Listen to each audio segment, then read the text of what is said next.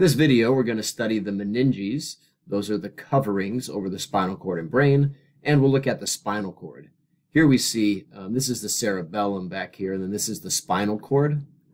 And these little nerves that are coming off are little rootlets or little nerves that turn into spinal nerves. These are arteries here. There's an artery there, an artery there. But this is the spinal cord.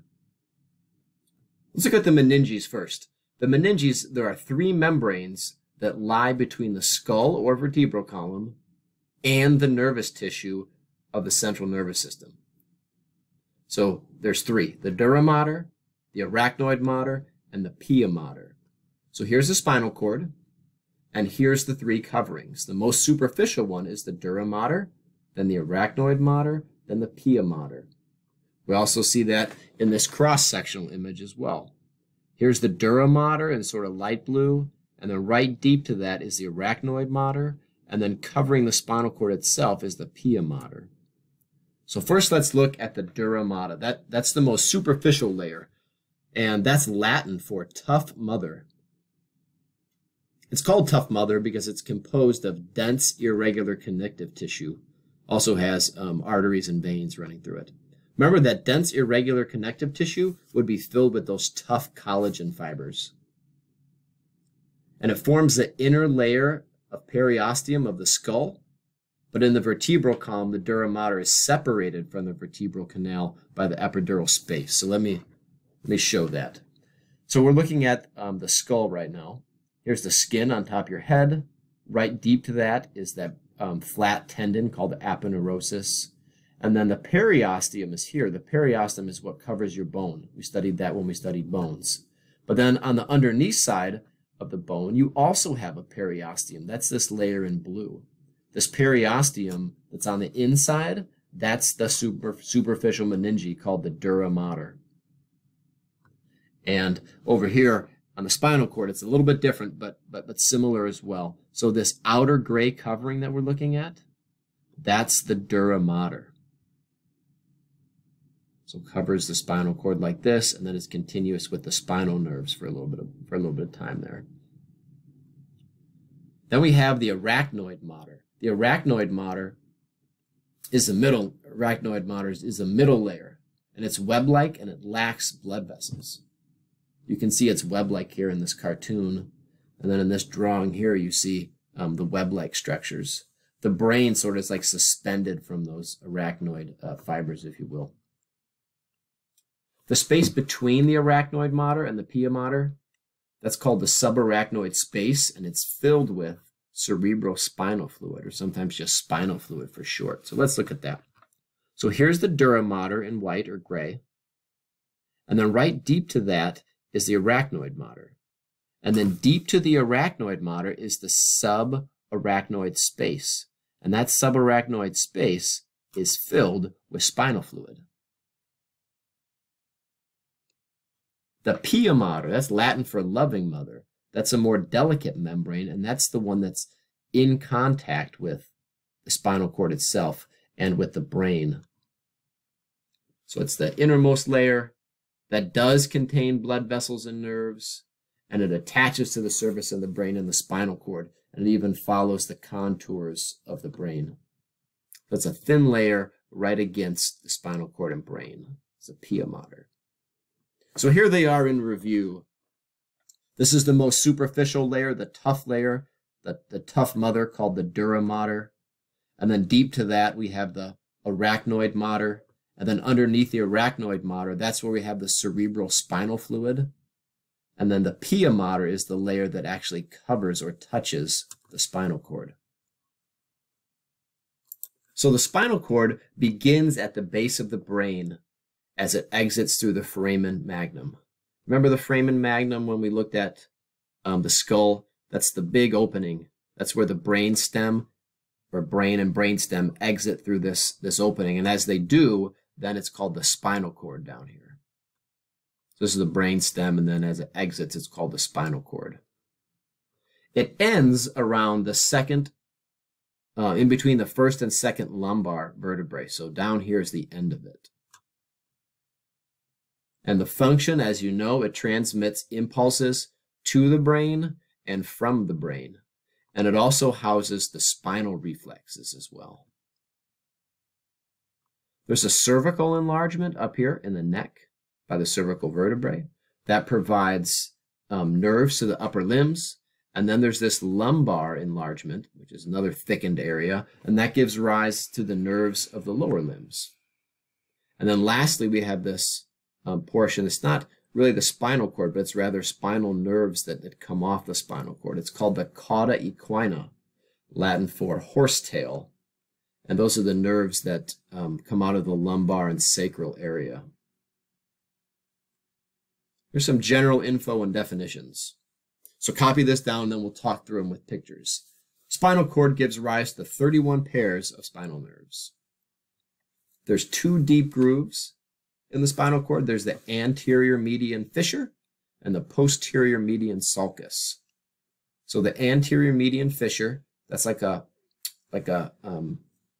groove, if you will. The fissure is larger than the sulcus, but they're both grooves. And that divides the spinal cord into left and right.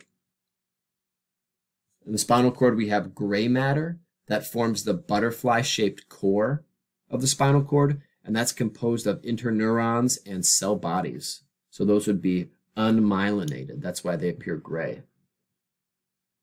And then the wings of the butterfly, those are anterior horns, lateral horns, and posterior horns, which we'll see in just a moment.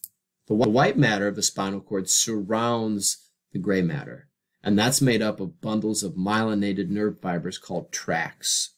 Remember, myelinated nerve fibers appear white. We have ascending tracts that carries sensory information to the brain, and then the descending tracts that carries motor information away from the brain. So towards the brain would be afferent, away from the brain would be efferent. The cell bodies of the sensory neurons that enter the spinal cord are located in the dorsal root ganglia, and that's just outside the spinal cord. And then the central canal is in the middle of the spinal cord, and that's filled with cerebral spinal fluid. So let's go through all of these terms. So this is a cartoon, and this is the slide. So the cartoon and then the real thing. So here's the gray matter, and then the white matter is outside of that. To orient yourself, look for the anterior median fissure. And opposite that will be the posterior median sulcus. Notice the fissure is a little deeper and wider than the sulcus. So when you're in the gray matter, we have this anterior horn, that's towards the anterior median fissure, towards the front. We have this lateral horn, and then we have this posterior horn. This posterior horn, that sort of gives rise to this dorsal root, which we see over here. Here it's labeled dorsal root. And then we have the dorsal root ganglion. Remember, dorsal means same thing as like posterior. And we have the ventral root. Ventral root is like anterior. It's in the front. So you can see all of those structures here on the slide as well. All right, let's go through that again. It was kind of hard to tell the dorsal root and ventral root. So here we are. Here's the anterior median fissure. So this is the front. This is the anterior root or the ventral root. This is the back. So this is the posterior root or the dorsal root. And then along the dorsal root, we have this thing called the dorsal root ganglion. What a ganglion is, it's an area in the peripheral nervous system where the cell bodies of the neuron aggregate. So we'll see that in a slide later. But this is the anterior root or ventral root. This is the posterior root or dorsal root. And this is the dorsal root ganglion. And then where the ventral root and dorsal root come together right here, that's the spinal nerve. And that's what exits through the intervertebral foramen. So you have 31 pairs of these spinal nerves. Here's another little cartoon image, helps you see the anterior median sulcus or anterior median fissure fairly well. You can see the posterior median sulcus too. You can also see these little rootlets coming out. This forms the ventral root. This is the dorsal root. This is the dorsal root ganglion, and then this is the spinal nerve where you have 31 pairs of those. Here's a slide preparation. We see all the same things. We see the central canal that's filled with cerebral spinal fluid. We see the gray matter. We see the white matter. We see the anterior horn, the lateral horn, the posterior horn. This is the dorsal root. And here's the dorsal root ganglion. Here's the anterior root or ventral root. And that comes together here to make the spinal nerve. So this kind of helps us put things together, I think, a little bit. So this is a sensory receptor here. This is taking information maybe from what's like a skeletal muscle, and it's bringing it through the dorsal root. It passes through the cell body that are located in the dorsal root, and then it goes through the dorsal root, and it synapses here with an interneuron. Remember, an interneuron is one that lies in the central nervous system. And then notice it can also synapse and go to the other side. It could perhaps go up to the brain. We don't know for sure, but in this simple diagram, it's synapsing within the spinal cord, and then it's traveling through the ventral root, which is a motor nerve, and then that's going to the muscle.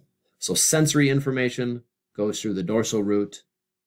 Motor information goes through the ventral root. And if it's sensory, we could call it afferent, and if it's motor, we could call it efferent. Here's another picture we saw before, but this shows this real nicely again. This is the ventral root. This is the dorsal root. This is the dorsal root ganglion. These are the cell bodies, and then where they come together, these are the spinal nerves. So 1, 2, 3, we'd have 31 pairs of those. And you can see the gray matter, the anterior horn, the lateral horn, the posterior horn, and then we can see the white matter. These are the tracks that send information to the brain and away from the brain. There's the anterior median fissure, posterior median sulcus, and then the Dura mater, the arachnoid mater, and then deep to that's the cerebral spinal fluid, and then the pia mater is the layer that's in contact with the spinal cord. So this is our last slide. This helps us put things together too. So maybe there's a stimulus in the environment, someone touches your skin. It travels through the spinal nerve and then through the dorsal root ganglion, through the dorsal root, and then into the gray matter. And then looks like it travels up through the white matter. So this is a myelinated axon going through the brainstem to the brain. And then your brain transduces the signal, and you might feel that as someone like touching or applying pressure to your skin. And then on the other side of the coin, here you might have a thought originating or something like that. These are motor neurons. You decide you want to flex a muscle. So an impulse travels away from your brain down one of these descending tracks through the brainstem and then into the spinal cord. It synapses, and then it travels along the ventral root. And this is to your skeletal muscle. So that's an overview of the meninges and the spinal cord.